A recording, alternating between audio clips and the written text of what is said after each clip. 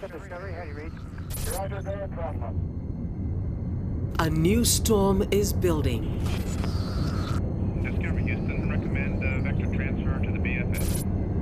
As it feeds off the surface temperature of the ocean, the higher the temperature, the more severe the cyclone will become.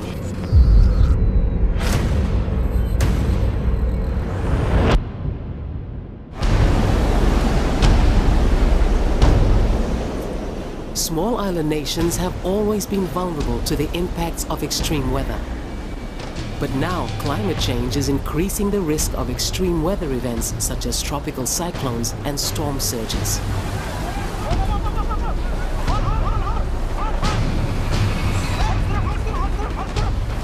This increase in extreme weather is already crippling the development of many small island nations around the world.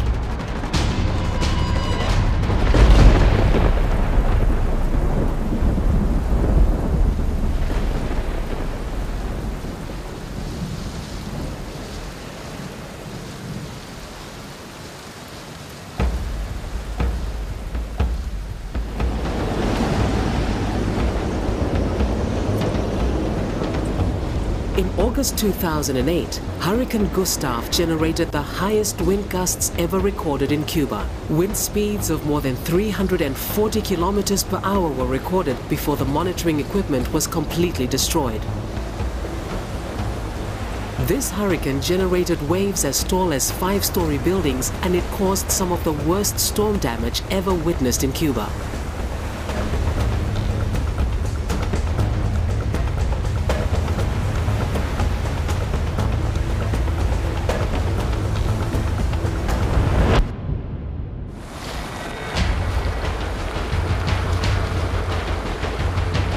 When Cyclone Evan hit Samoa in December 2012, this single event resulted in the loss of 1/3 of the country's entire annual economic output.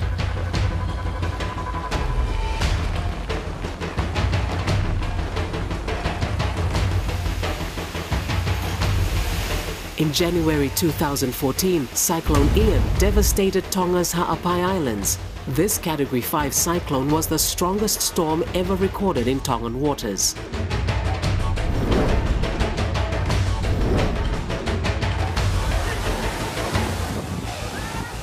In April 2014, intense flooding in the Solomon Islands caused more than 20 deaths and more than 50,000 people were left homeless.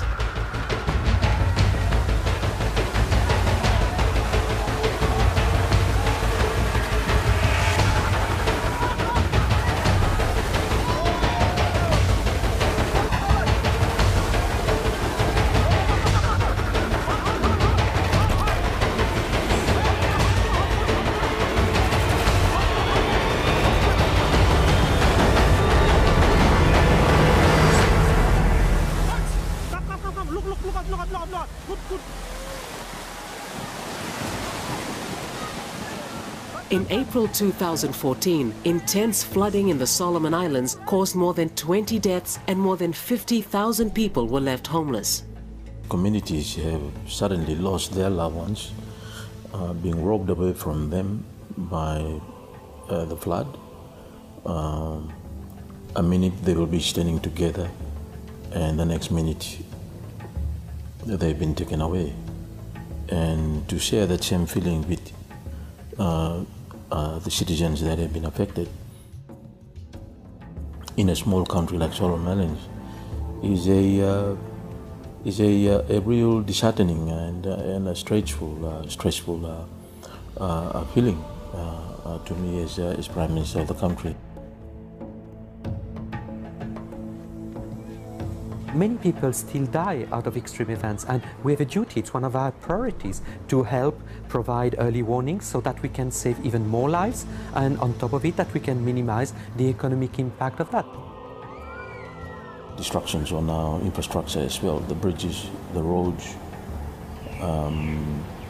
and that has affected, the economy, the ability of the government to govern. So at that point, you knew that as Prime Minister of the country, you have lost control of, or that, the ability to be able to govern. has now been really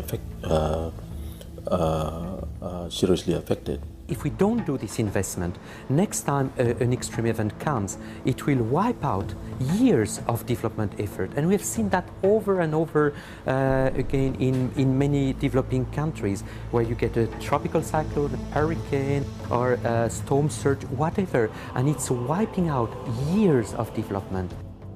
So better to invest in prevention, and it costs much less than to put money in rehabilitation and post-disaster action.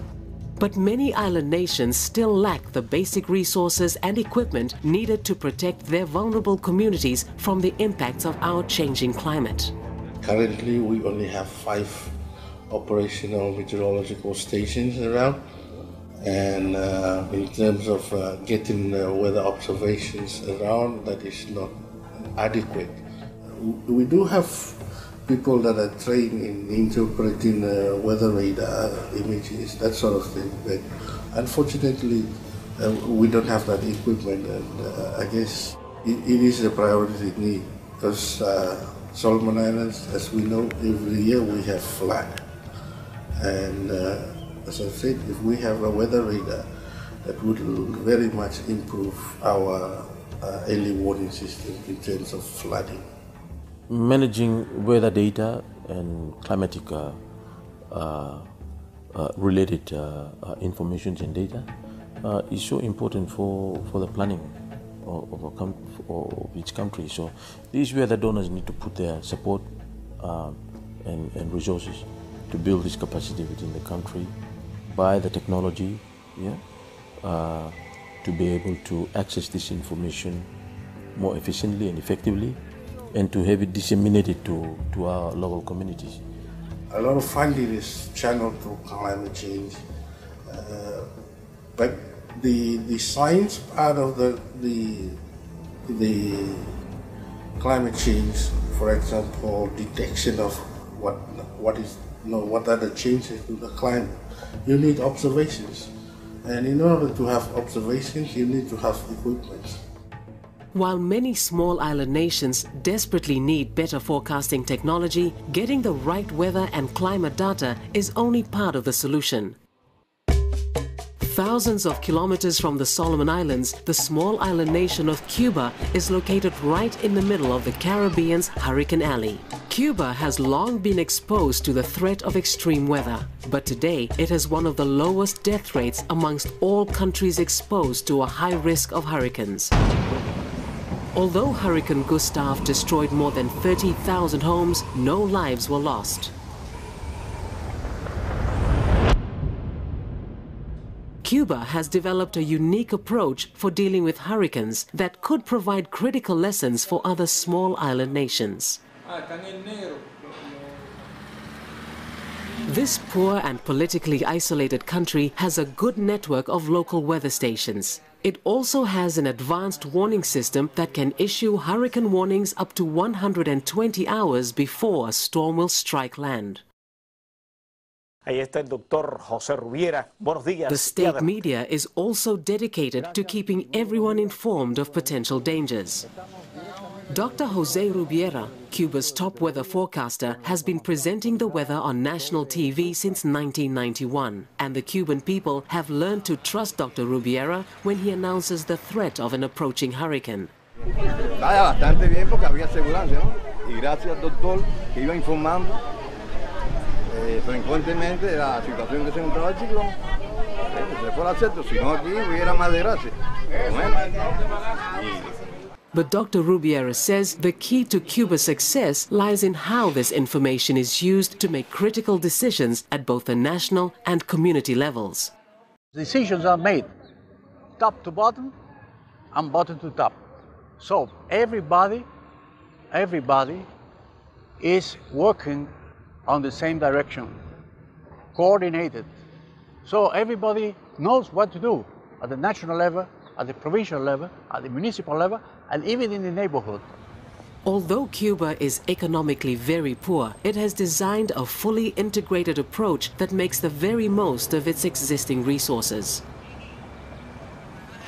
Before hurricanes strike, 80% of people who are evacuated from high-risk areas go to stay with families or neighbors who have stronger homes in safer areas. This way, the evacuation shelters are only used by people who need them most. The Cuban government has also made key planning decisions based on lessons from previous hurricane events. The electricity is cut when the winds get to 90 kilometers per hour. Why? Because at that speed of winds, usually the electricity poles fall down. If those lines are hot, people can get electrocuted by that. So to prevent electrocution, accidental electrocution in that case, electricity is cut. For Dr. Rubiera, the creation of a truly integrated approach for dealing with hurricanes has only been achieved because of political will. Political will means not only the forecast office, not only the civil defense, it is not only lessons in the school curricula, it is not only the awareness campaign, it is everything. And it is the action before the storms, when in the storm, and also after the storm. All these actions are deeply rooted into the Cuba culture. In some of the islands, and sometimes it's not the lack of will to do it, it's just because of the size of the island. You know, Cuba is much bigger than some of the very small islands in the Pacific, which do not have the critical mass to deal with that. So here, the key word is cooperation, that they should not do it alone, but they should do it in cooperation with other similar islands. And this is one of our duties, one of our jobs, to try to encourage, to support this sub-regional or regional cooperation. A critical issue for all small island nations is how to provide important weather and climate information in a way that will enable both communities and governments to make better decisions. Today, the modeling power of supercomputers combined with more sophisticated observation technology has led to a growing confidence in climate predictions. New climate services can now help governments to make more informed decisions that can help to improve food security and protect public health. In the Pacific, Samoa has led the way by making greater investment in its National Meteorological Service in order to address the increasing impacts of climate change. Countries such as the Solomon Islands are also providing great leadership for other small island nations by using climate data to try and address the increasing risks from malaria and dengue.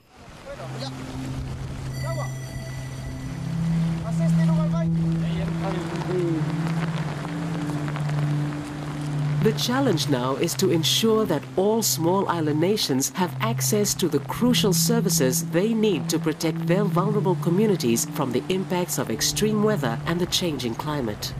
It's not always easy to use by the final user, by the farmers, by the fishermen, and indeed even by governments. So the idea is to transform this information, to package it in a way which can be used by decision makers, from governments to the fishermen. And this is one of the top priorities of the organization, to develop these climate services which can be used by all decision makers. If we want to protect small island nations from the increasing impacts of extreme weather, then both leaders and donors must make it an urgent priority to invest in stronger weather and climate services. But the global community also needs to do much more than help small island nations to prepare for the inevitable increase in extreme weather. If industrialized countries do not make a stronger commitment to reduce carbon emissions, then the impacts of extreme weather may simply become too great for many of the world's small island nations. The more we wait, the more difficult it will be, and therefore the more expensive it will be. And if we don't manage that, the more expensive it will be for countries to adapt to climate change. And as you know, small countries, and in particular small island developing states, do not have a huge capacity, a huge financial, technological capacity. So we are going to leave them a situation which is extremely difficult to manage. It's urgent to act, otherwise it will not be manageable.